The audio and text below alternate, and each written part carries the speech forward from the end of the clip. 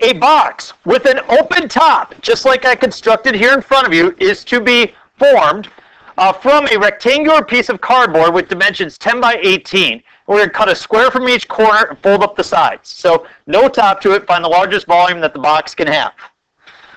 Sounds like a tough problem, right? Let's make it easy. I'm going to divide my problem up into 4 parts. I'm going to start by modeling the problem. I start with a rectangular piece of cardboard. What are the dimensions of that cardboard? 10 by 18. Look at how smart you guys are. What are we doing to that? What are you going to do to it? You're going to cut the corners out. Okay, I'll draw like some dashed perforated edges. I use the word perforated. Is that a new word for people? Or I used the word loathe this morning, and somebody said, did you say... Yeah, somebody said, did you say love? I'm like, I definitely did not say love. I said loathe. They're like, what is loathe? I'm like, oh, let me tell you.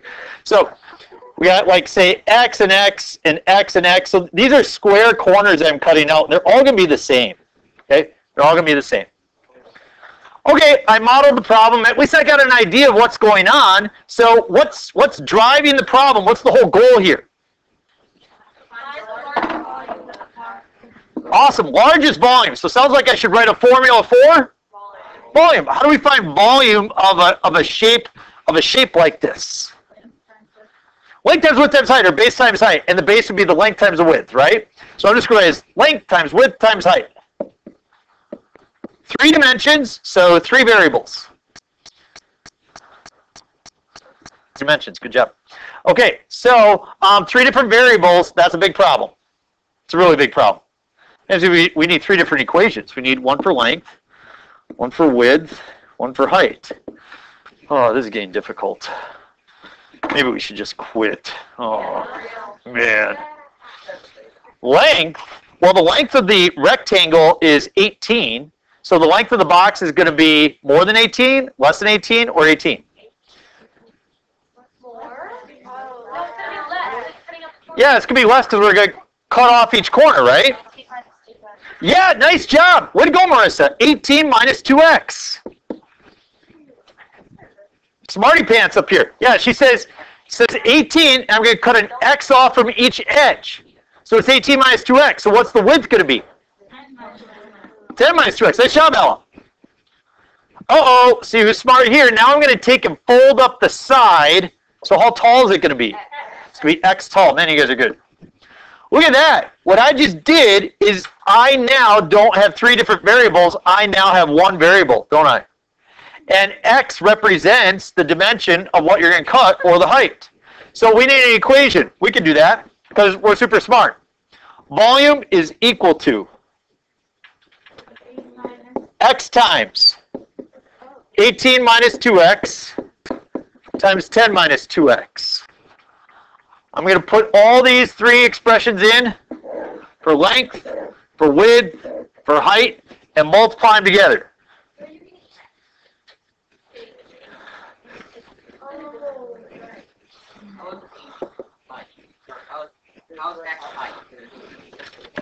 Suppose that the dimension that I cut here is x. So when you fold it up, then the height is x. See it? Very good. All right. Let's multiply this out. Negative 2x times negative 2x. Times x? 4x cubed. Sweet. Okay. Negative 2x times 10 and negative 2x times 18. Well, negative 2x times 10, that's negative 20x. And then negative 2x times 18 is negative 36x. Negative 56x times x is negative 56x squared. Now we got to do the 18 times 10. What's 18 times 10? Times x is 180x. True or false? That makes a parabola. So we can't use the negative b divided by 2a. Why does it not make the parabola? It's a squiggly. It's a cube. Yep. Yep. I like your math term, squiggly. So we've got a cube here, so we can't do the negative b divided by 2a. That whole like vertex thing only works if you have a parabola. So, but people will try to use negative b over 2a for all sorts of things on the test. They'll like get a square root function, they'll use negative b divided by 2a. And that's why I grabbed the spoon and stabbed in my eye. I'm like, stop! So anyway, we need our calculator. Take out your calculator. It's such a good thing that we learn how to use these.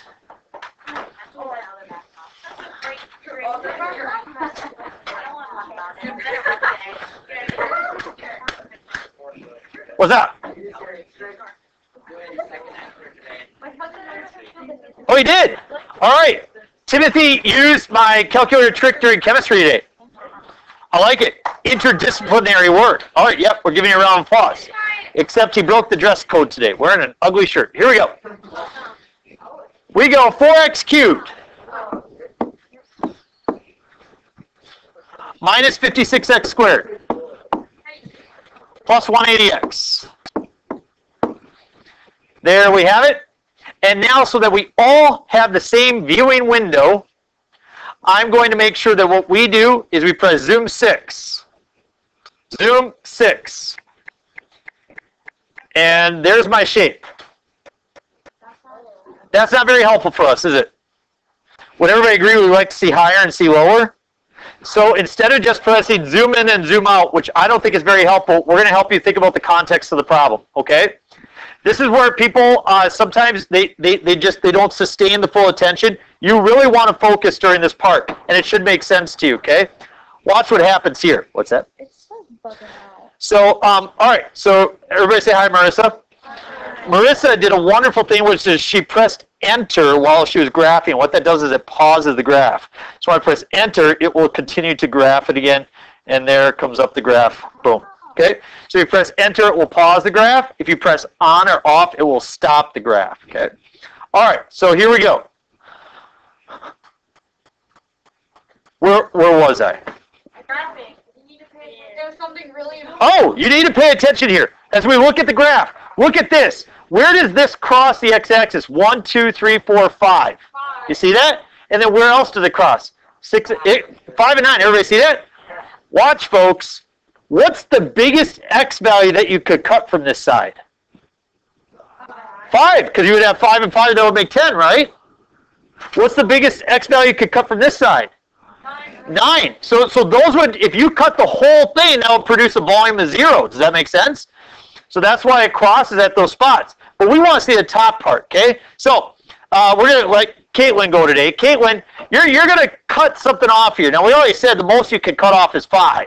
What size box would you like to cut off? 1 by 1, 2 by 2, 3 by 3. What do you want to cut off?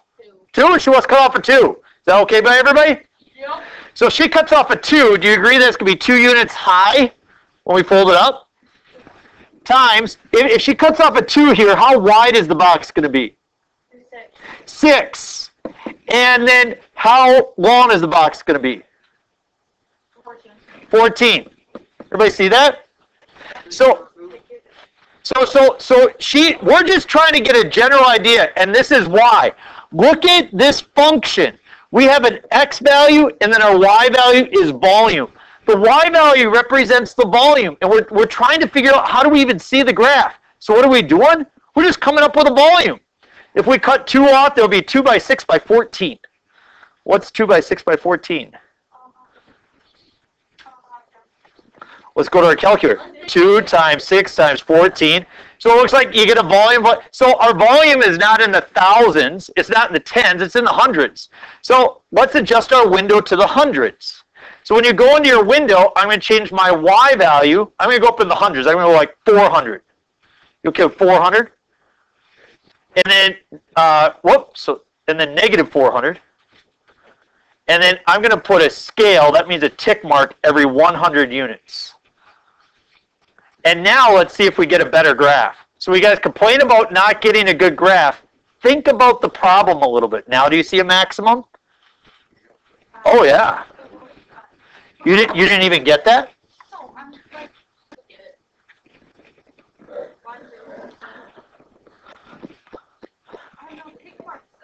Okay, I'll come over and check it out in just a second, okay? Now, does this shape have a maximum? It does. What do I do with my calculator to find a maximum? Second trace, which one do you select? Number 4, maximum. Look at you guys go. And I go over that maximum. What?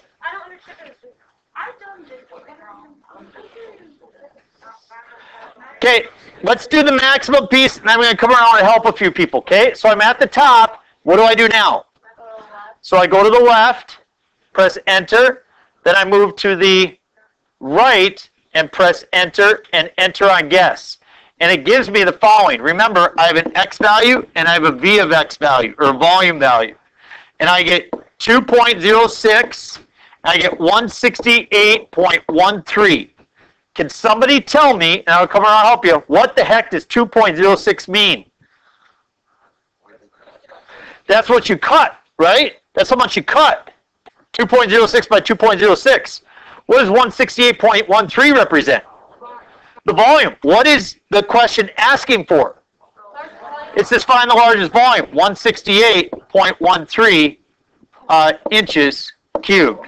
That's our answer. It does not ask for the dimensions. It asks for the largest volume.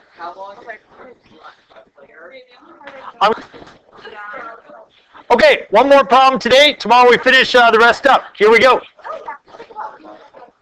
Find the dimensions that give the largest area for a rectangle whose base is on the x-axis and whose corners are on the parabola y equals 12 minus 3x squared.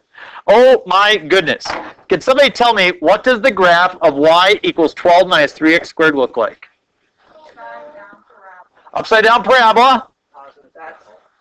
Shifted up to positive 12. Excellent work. And if you factored this, you would get 3 times 4 minus x squared. Where does it cross the x-axis at? Good. Negative 2 and positive 2. Everybody see how that factors of 4 minus 2 and 4 plus 2?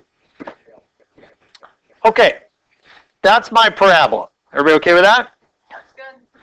I'm going to put a rectangle on side of that, and the base of the rectangle will be on the x-axis. And the corner of the rectangle will be on the parabola.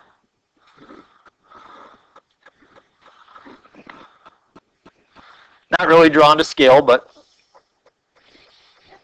there we go. And all I'm going to do here is I'm just going to call this, to try to give you guys some help as we look at this, I'm going to call that XY. I'm going to call that XY. Okay? So, what's driving the problem? What is the goal? Largest area. So we need a formula for area. Length times width, or in this case, I'm going to write base times height only because they talk about base being here. So just using multiple meanings, so you can feel free to choose what you want.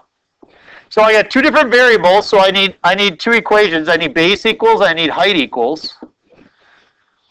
And this is where it becomes challenging for people to see this. So we're going to let you try to look at it. What is the length of the base? 3, not 3 yet. Less than 4. Very good. Less than 4. Give me an expression with a variable for the base.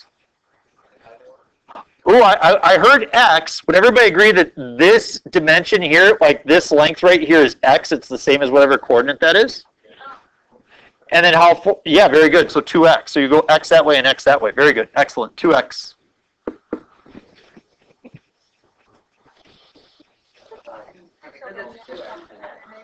Yep. X this way, x that way. That's a total distance of 2x. What is the height? Y. So therefore the area is equal to 2xy. Oh no, now I've got 2 variables again. I'm having a hard time seeing the base. Okay. How far do I go this direction? X. How far do I go this direction? 2. X. And x make 2x. Better? I suppose so. Awesome. X and Y in the corner. We're not going all the way over there. No, he needs No, it he at the top. needs red Yes, yes, yes. And that's why we go y units high for our height. You just, that's what, no, know that that's XY. It's a coordinate XY. We're not really finding an area right now. We're trying to find the. An expression for area. Okay, and for that, we need to use a corner. Yep. Okay. All right. How do I get rid of y? Somebody saw it, third hour. You have to do like. I know you're going to see it. Plug something in for Y. Yes, what do we plug in for y? No, two or something. Somebody. What? Yeah, good. Y equals 12 minus 3x squared. It's right there. Look at that.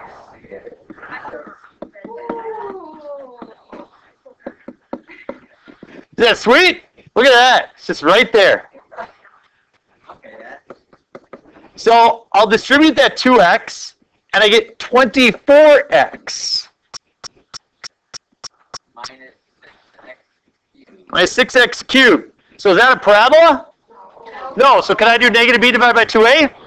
Can't do that. So I'm going to have to go to my calculator here. We know it makes a cubic. Let's go to our calculator. We'll type it in. Good old calculator.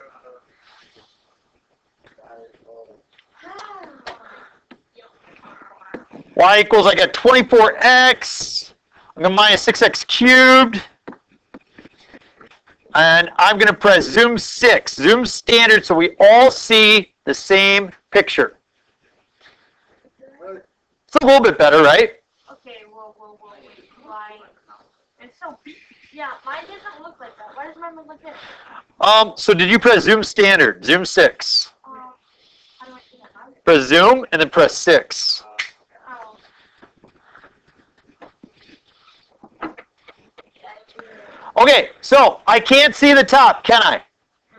So recognize that this area, I have an x value and I have an area value. The question is, what kind of area values am I coming up with? Am I coming up with values in the tens, in the hundreds, in the thousands? Okay, now I'm going to let my good friend Hannah, because it's her birthday, I'm going to let her choose. Hannah, we can only go over as far as 2, so we can't go further than that. How far would you like to go over for this x value? How far do you want to go? Yeah, any number between 0 and 2. 1. All right, I like 1. So suppose that x was 1. Can somebody tell me what would be the length of the base? It would be 2. And then how would we determine the height? We just plug it in. And you would have 12 minus 3, which is? 12 minus 3 is 9. So therefore, the area would be 18. So are we talking about areas in the tens, hundreds, or thousands? Tens. So in my window, I could go ahead and change my y values to say, I don't know, I'll go negative 50 by 50. I bet that'll be enough to see it.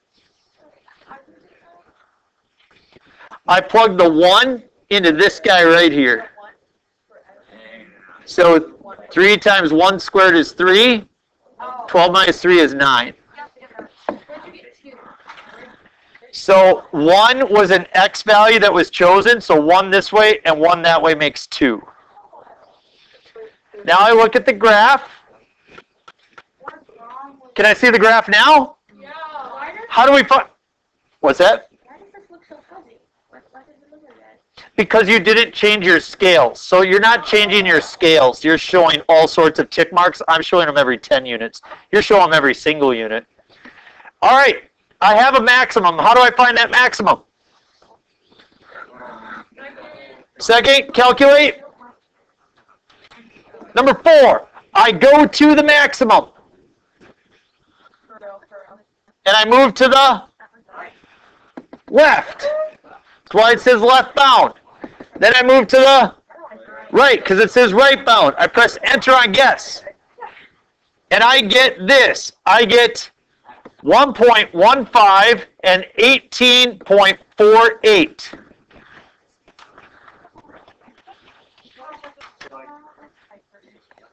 I'll come around and help you in a second, but let's answer what this means and finish off this problem. What the heck does 1.15 mean? It's the x. So if it asks to find the dimensions, and if x is 1.15, then what's the base? 2.3. You take 1.15 and just plug it in right there, and you get 2.3. How will I find the height? Plug what in? Do I plug in 2.3 for x, or do I plug in 1.15 for x? Plug in the 1.5, so you get 12 minus 3 times 1.15 squared. And I get 8.03.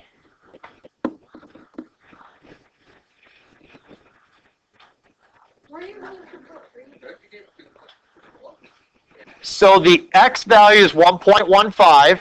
The questions are what's the base and the height. The base is take 2 times x.